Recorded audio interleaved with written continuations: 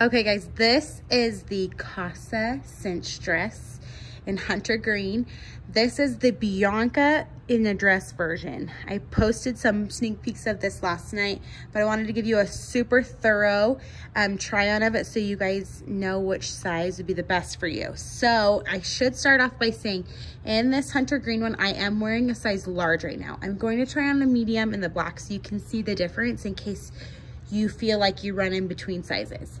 In the Bianca, I do wear a size large, but that's mainly due to my torso length. So I'm really, really long through the torso, and then I'm really short through my legs. So I opted for the large in the Bianca for that reason, but this large definitely is like roomier. Even through my hips, I have some space, which if you would like the more loose fitting look, I think you could get your regular size that you would have gotten in the Bianca or your regular dress size. So I think I'm about a 10 to 12, maybe I would say like more of a solid 12 in dresses right now. And this large is great. And then I just cinch in super tight on my waistband. This is a functioning drawstring, so you really can size according to your hips and then draw it in as tight as you want on your drawstring and allow this top part to billow. These pockets are super deep. It's nice because you can stash things in them and not worry about them falling out. And then as far as length goes, I know that this is a big deal for a lot of you. That's what had a lot of questions on last night.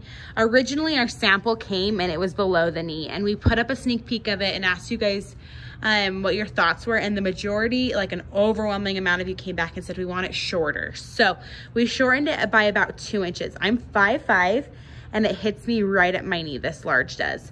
So this is meant to be more of like a tennis dress, meaning like a little bit of that shorter, flirtier length.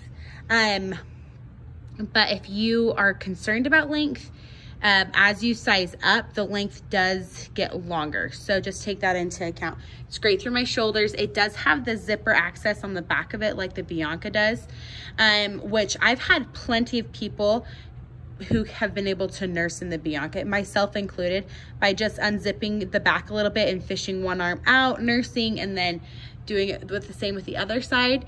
If you are concerned about the zipper being a problem, my grandmother-in-law loves her Bianca, but she has a hard time reaching back behind her and unzipping and zipping the zipper fast. So she just tied a little ribbon on hers, and then that way it's easier for her to grab and pull up and down. That's an option for you, a little hack in case you have had the same issue. But it's stretchy, just like the Bianca, the exact same material. You really can do like anything in it. I travel in mine a ton. I went on my vacation in this, went to the beach in it, and it was so nice and comfortable.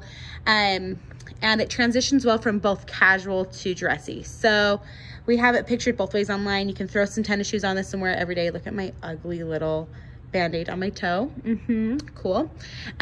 Or you can put some heels on and dress it up and wear it out and still be super comfortable. Okay, so I'm gonna go ahead and change into that black one in the size medium so you guys see the difference.